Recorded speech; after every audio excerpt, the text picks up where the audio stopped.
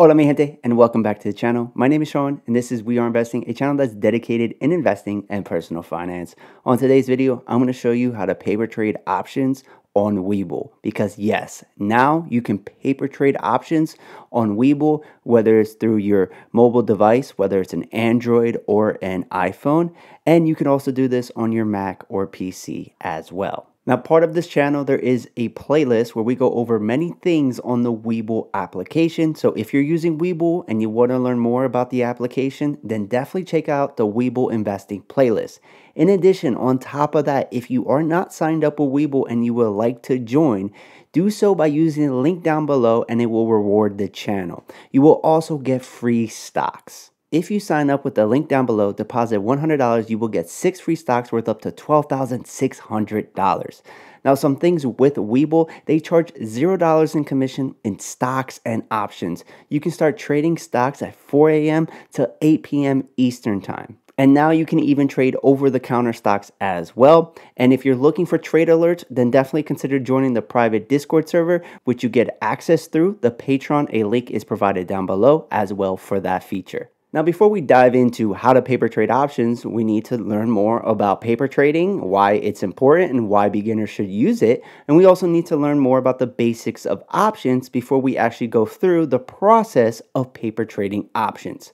Now, if you already know all this stuff and you just want to skip along to the portion where we actually go into the application, look at the chapters down below the timeline and feel free to skip around this video as you see best. So first and foremost, why even paper trade options? Well, paper trading is a way to learn different strategies without using your own money.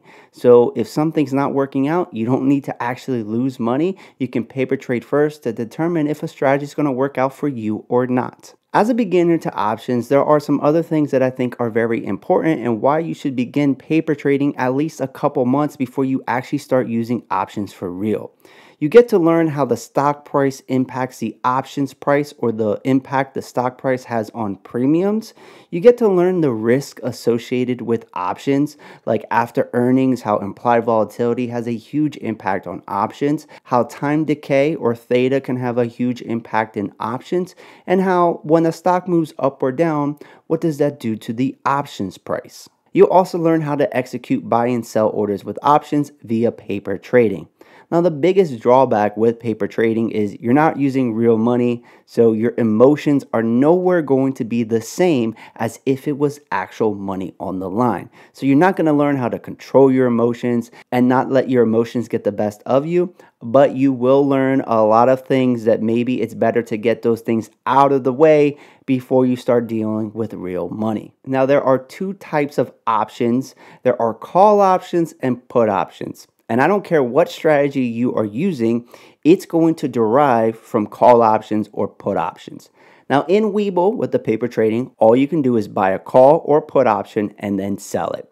You can't do covered calls, you can't do cash accrued puts, you can't do debit spreads or credit spreads, you can't do iron condors or any other options trading strategy. But as a beginner, the best way to start is by buying call options or by buying put options. That is the easiest way to trade options, and it is the best way to get started. It might not be the best strategy for a particular stock at that time, but it's definitely the first thing that you need to do in order to learn how to trade options. So what exactly is a call option? Well, a call option is a contract. All options are contracts that gives the owner the right, but not the obligation, to buy a specified amount of an underlying security at a specified price with a specified time. The specified price is known as the strike price, and the specified time during which the sale can be made is expiration or time to maturity. It's the expiration date. You pay a fee to buy an option. That fee is called a premium. You can go long on a call option by buying it, or you can go short an option by selling it. That's also known as being the writer of the option. Call options can be purchased for speculation or sold for income purposes or for tax management. Call options may also be combined for use in spread or combination strategies. So let's take that a little bit further and let's go over an example, a common example that you might find yourself in as a beginner trading options or call options. So in this example, we are going to buy a call option on Amazon that has an expiration date of 10/21/2022. The strike price of the option is going to be $120. The fee or the premium is going to be $5.50. You're going to times that by 100. So the fee for us to get into this trade is going to be $550. And the current price of Amazon stock right now is $106. So let's assume that at expiration, which is October 21st, 2022, which is like 4 months away from filming this video, let's assume that Amazon stock is going to be at $140. It's going to go from $106 to $140. So with that being said, what is our break even on the trade? Well, the break even is going to be the strike price plus the fee or the premium. So in our case, for this situation or this example, it's $120, which is the strike price, plus how much we paid for that options contract, which was $5.50. So our break even is going to be $125.50. A max loss with a call option is how much you pay in premium. You cannot lose more than what you paid, and for this example, it's $550. You take the premium times it by 100. The reason why you times that premium by 100 is because each call option or each put option gives you exposure to 100 shares. So 550 times 100, that is when you get $550. Now, the max gain on this position is the price of the stock minus the strike price. So the price of the stock at expiration is $140. The strike price is $120. That difference is $20, and because a call option gives us exposure to 100 shares, our total gain on this position is $2,000. Now, the profit is your total gain minus how much you paid for it. So $2,000 minus $550 is a total profit of $1,450. In that situation, we paid $550 to get a gain of $1,450. So our return on our investment is 264%. If we were to buy shares in Amazon right now, we would have to pay $106. At expiration, they would be $140, so we would make $36 in profit by buying stock instead of options. And that is only a 32% return on your investment. That is why options are so popular, because they can be extremely lucrative. Options provide leverage. It is exposure to 100 shares for $550 in this case. If you wanted to buy 100 shares or get exposure to 100 shares in Amazon stock, it would cost you $10,600. So you're putting up far less capital to get that exposure, but it does come with risk. If Amazon stock is below our break even, then we are not profitable. So we need to get above $125.50. Where if you were just to buy the stock, anything above $106 would be profitable. And with buying the stock or buying shares, you're not going to get your max loss until those shares hit $0. For us, we get our max loss if Amazon is below $120 a share. And this can be displayed in that photo right here where it's a long call. You see we have a defined risk. It is that strike price. Anything at that strike price or below, we're going to lose all of the money we put in. But anything above that to our break even, or I should say above our break even price, which is the strike price plus the premiums, we are going to make money. And in terms of a return on investment, a profit percentage, it is going to be much more than buying shares because you had to put far less capital up front to get that exposure. Now let's go over put options. Put options give holders of the options contract the right but not the obligation to sell a specified amount of an underlying security at a specified price within a specified time frame. Put options are available on a wide range of assets, including stocks, indexes, commodities, and currencies. Put options price are impacted by change in the price of the underlying asset, the option strike price, time decay, interest rates, and volatility. Put options increase in value as the underlying asset falls in price. You make money with put options betting that the stock is going to go down. That's why a buyer of a put option would execute that kind of trade. They have to be bearish on a trade. With that being said, put options lose value as the underlying asset increases in price, as volatility of the underlying asset price decreases, as interest rates rise, and as the time to expiration nears. So let's go over an example of a put option very similar to the call option. The stock is Amazon. The expiration date is the same. The premium in this case is $4.50. The strike price is $90 and the current share price is $106. In this situation or example, we are going to assume that Amazon is $75 a share at expiration. In this example, the break even is going to be calculated the same way. It's the strike price minus the premium. So $90 minus $4.50. Our break even is $85.50. Our max loss is the same. It's how much we paid. In this case, it's $450. Now, our gain is going to be the difference between the strike prices times 100. So 90 minus 75 times 100. Our gain in this case is 1,500. Our profit is that gain minus our cost of entry. So in this case, it's $1,050. And the return on investment is 233%. If you were to just short the stock, you would get $31 per share, and that would result in a return of 29%. Now, put options have a defined risk. Shorting stock has unlimited risk. And that is the benefit of put options. Not only are you going to increase your potential returns, you're also going into a bearish trade with a defined amount of risk, whereas shorting a stock, as we have seen with GameStop stock, can put you into a situation where there is a lot of risk and you can get margin called because stocks can go as high as they want. There is no limit on how high a stock can go.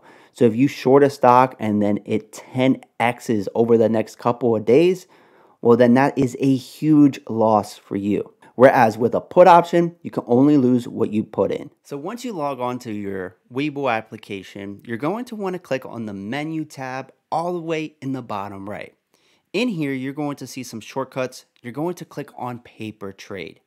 This is going to open up your paper trading account, and then you can change a lot of stuff here, but I just want to show you how to do some options trade.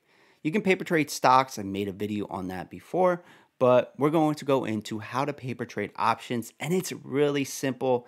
And I just recommend that you try a bunch of different stocks, do calls, do puts, stocks that you're bullish on, stocks that you're bearish on, and just see how it works out. Do a ton of trades, get familiar with how to execute orders, and see how prices impact options premiums.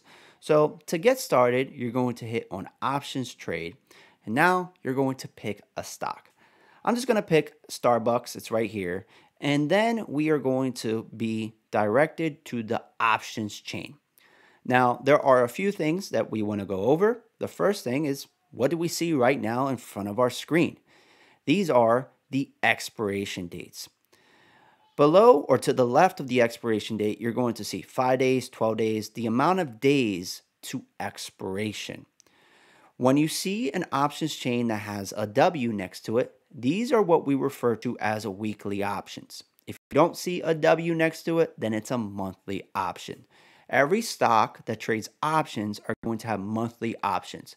That is the third Friday of every month. If a stock has enough volume and enough interest, then it can trade weekly options as well. You will notice that weekly options have far less volume and interest, so they're far less liquid. Trade weekly options, trade monthly options, and see how they compare to each other. You might realize that monthly options might be the better way to do it unless you are a very short-term trader.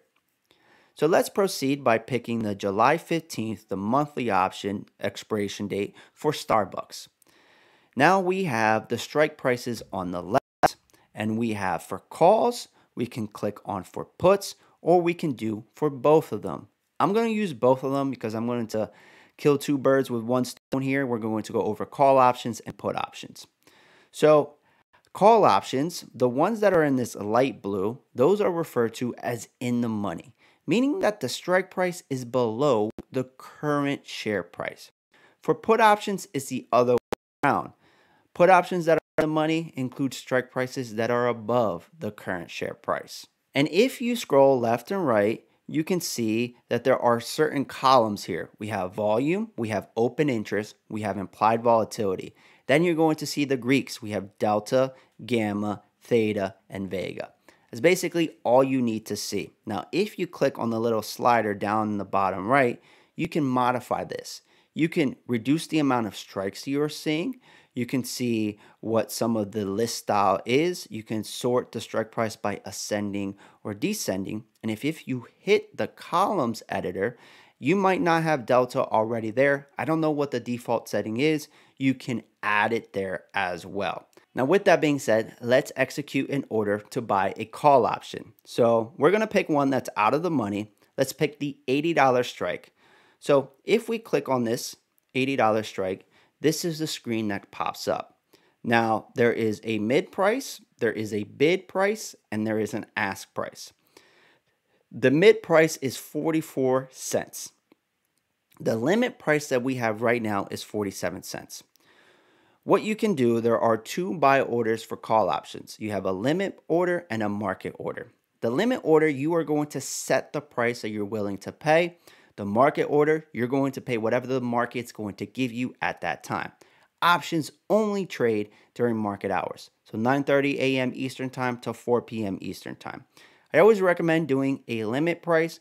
And since the bid is $42 or 42 cents and the ask is $47, we can just select the mid and go to $44. Now, one contract gives you exposure to 100 shares. So like I said earlier in this video, if we want to buy this option, it's going to cost us $44. It's going to be 0.44 times 100.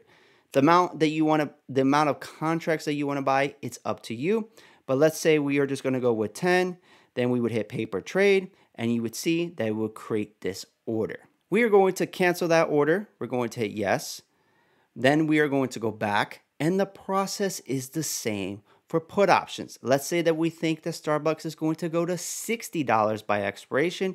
We can click on that. Here's our bid at $34, the ask at $37. The mid price is $36. We'll do that. We'll do 10 orders and we'll hit paper trade. And that's it. That's how you're going to execute orders. Now, let's cancel that. Let's go back to the home screen here. Now, once you have executed your order to buy options and it gets filled, it's going to show up under your positions. It's there where you can monitor the performance of your option. Now, thank you so much for your time. I thank you for sticking around to the end. If you liked this video, then please consider hitting that subscribe button, ringing that bell, and smashing that like button.